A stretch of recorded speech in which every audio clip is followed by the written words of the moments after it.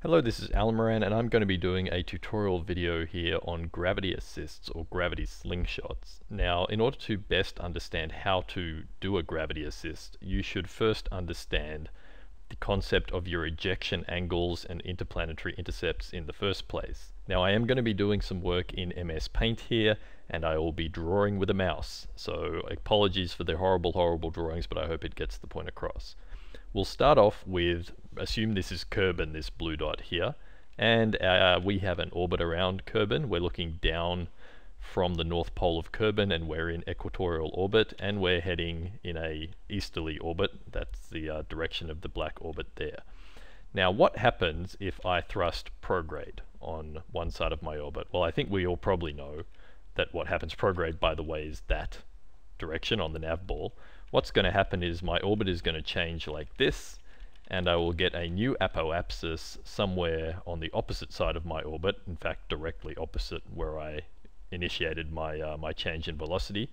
And so I've raised my altitude above the body I'm orbiting, which in this case is Kerbal. Now what happens if I thrust even more in a prograde direction? Well, my ejection angle will widen. My new apoapsis will be much higher, and in fact if I thrust very fast prograde, I may even never come back down. I'll have an escape velocity relative to Kerbal, and I will enter solar orbit if I do this. So let's bring the Sun into the picture and Kerbal's orbit around the Sun, which looks something like this.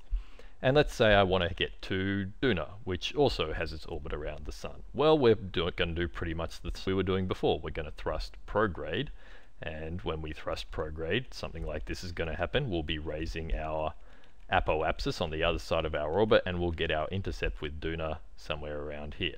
But what does this mean in terms of the angle at which we left Kerbal? So let's look back at Kerbal here. Okay, we are leaving Kerbal in its solar prograde direction. That's the direction we're leaving, and that's the direction Kerbal is traveling, and that's solar prograde. Now notice this line here is not going to be solar prograde. This would be a little bit radial in relative to our solar orbit. So if we thrust here, that's not good enough. We need to thrust somewhere around here. That's where we begin our burn to get to, say, Duna. Notice it's on the night side of Kerbal, this being Kerbal's orbit. This is also going to be the terminator. The Sun's on this side, nighttime this side. We're going to thrust sometime before midnight. We'll initiate our burn, and that will send us out like this. And this is pretty much a solar orbit leaving Kerbal orbit. So our escape trajectory is prograde relative to our solar orbit, and that's how we are going to get a trajectory like this that's going to send us down to our intercept with Duna. That's the place to start, ejection angles and solar orbits, and all of this gravity assist detail is also about your ejection angle. That's the easiest way to understand gravity assists. Okay, so let's say we've now reached an intercept, and this is my target body, and here's the point at just as where I crossed the SOI boundary, and I've entered the sphere of influence of the target body. And I look on my nav ball, and it says something like 100 meters per second. That means that I've started, when I'm falling towards the target from the edge of the SOI, I'm falling towards it at 100 meters per second. And my trajectory will look something like this. I have an escape velocity when because I've come in from outside the SOI, and I'm going to leave the SOI again. And when I leave in that direction, I will also be going 100 meters per second relative to the target body. Now, the actual numbers here don't matter. I've just chosen these numbers because they're easy.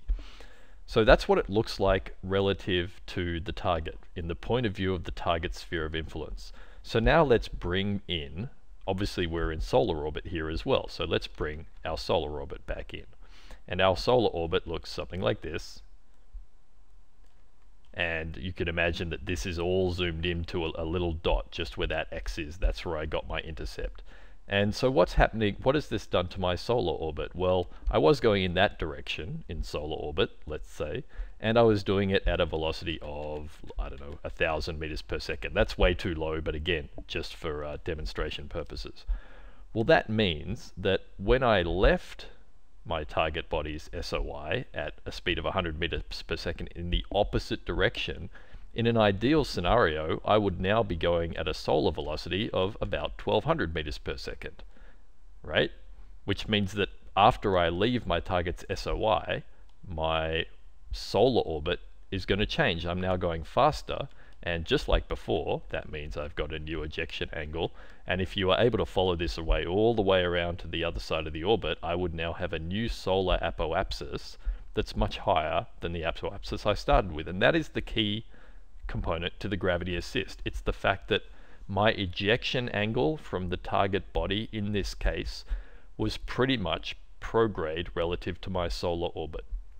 And so I've gained a prograde solar orbit speed boost of about 200 meters per second. Now you can imagine what would happen if I had started on the other side of my target and I'd come in something like this.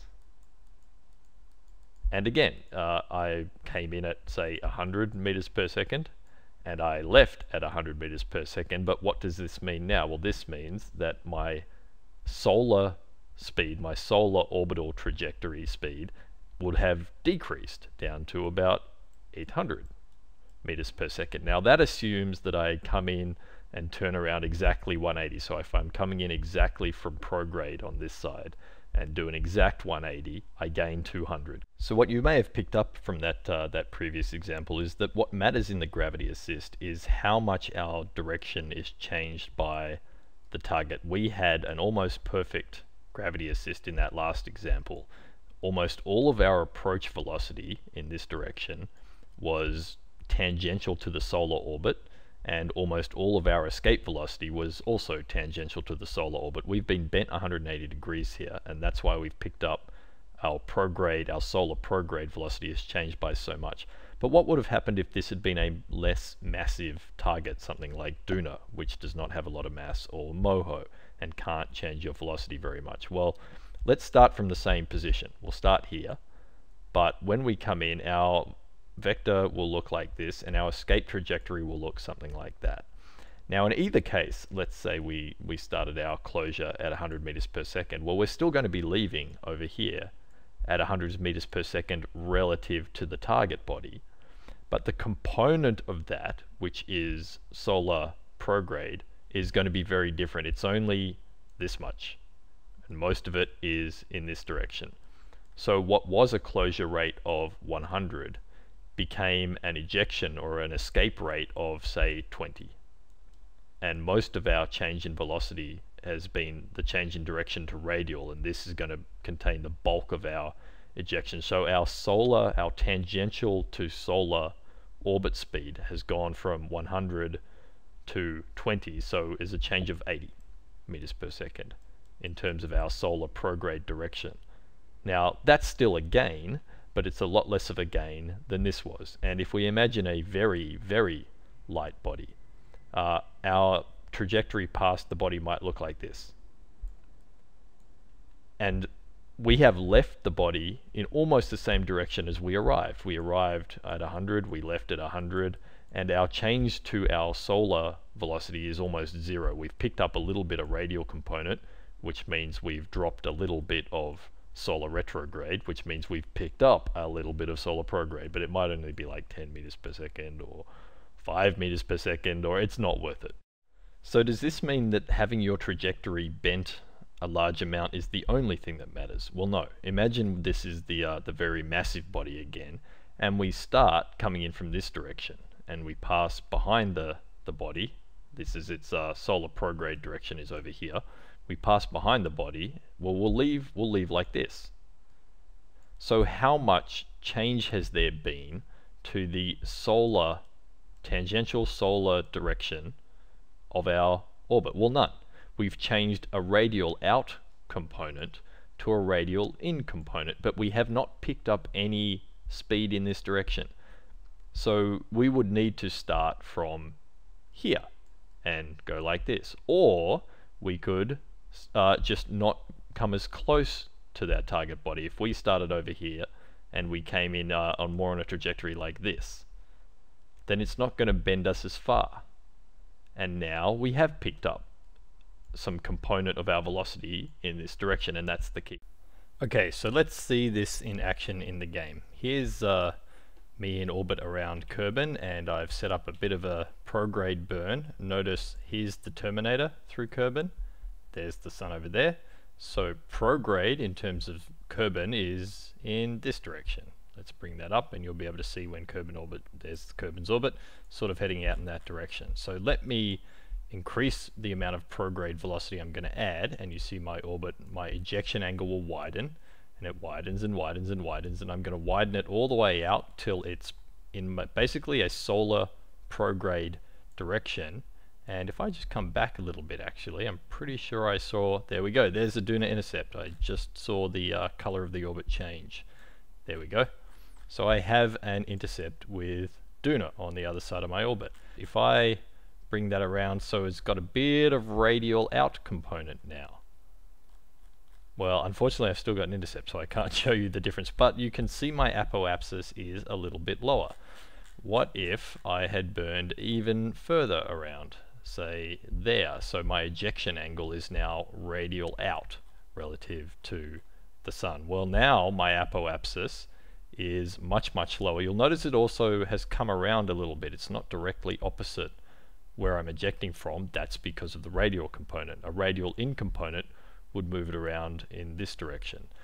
What if I wanted to hit Eve? Well, I'd want to burn all the way around on the other side, on the sunny side of Kerbin, so that my ejection angle was in solar retrograde. Well, that's nearly solar retrograde. What does that look like? Okay, there's my periapsis down around Eve now. You can see that the delta V required for Duna and Eve are pretty much the same.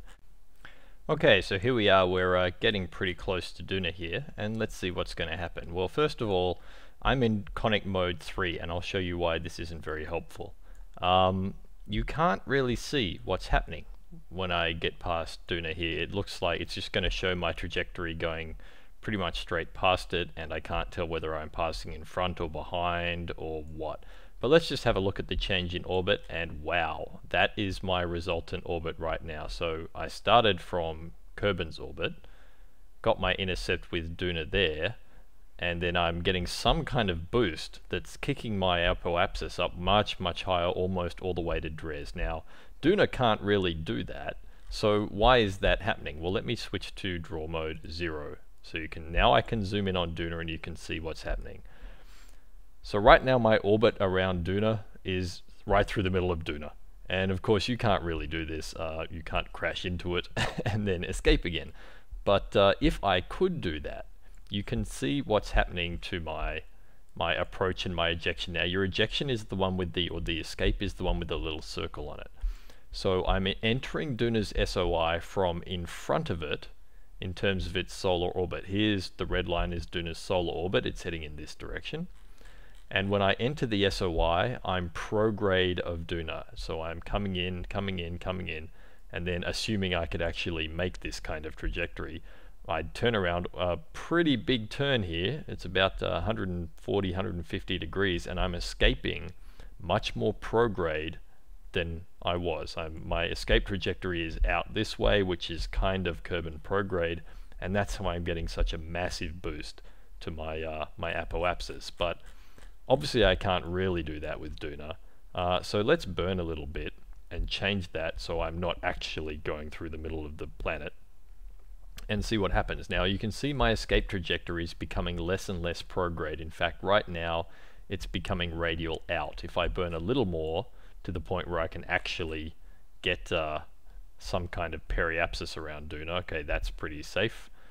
And now my escape trajectory is, well, it's a lot less prograde. In fact, it's got some radial and some retrograde. Now this obviously doesn't mean that when I leave Duna I'll be heading in retrograde orbit around the sun.